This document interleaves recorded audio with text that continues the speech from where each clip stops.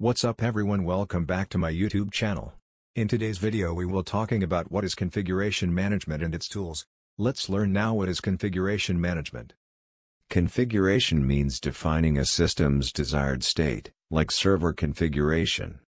For example, when you go to buy any machine that is computer, which can be desktop or laptop, first thing we check is what's its configuration, that is how much RAM it has, which processor it has, whether it's i3, i5 or i7, how much CPU memory it has, how much capacity it is, whether at 500 GB or 1 TB, and many other things we check before buying computer.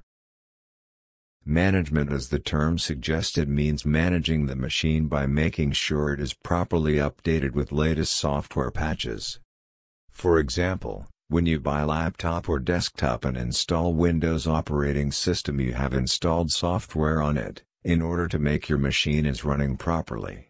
For example, Microsoft pushes the regular updates, which can involve fixing of Windows security patch or firewall patch or any other Windows patch, which will make your system running up properly and up to date. There are two types of configuration in DevOps world existing. 1. Push configuration. 2. Pull configuration. Let's study this configuration in detail to understand what each one does and which tool uses which configuration.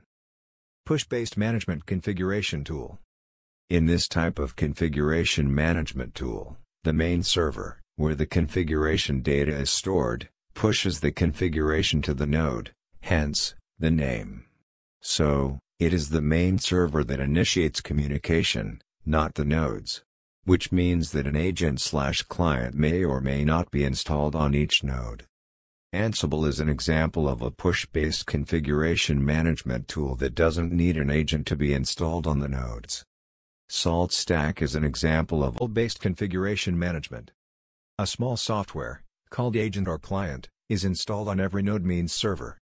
This agent/client will 1. At regular intervals, get the configuration from the server. 2. Compare the configuration received from the server with the current configuration of the node. 3. If there is any mismatch, take the steps required to match the configuration of the node with the configuration received from the server. This means that, it's always the agent/client that initiates communication, not the main server.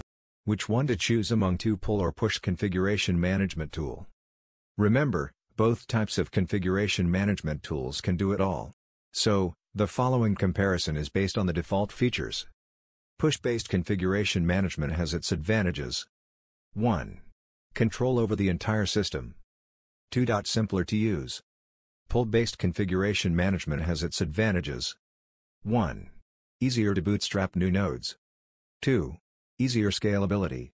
Hope this video gave an idea to you as what is configuration management and its tools.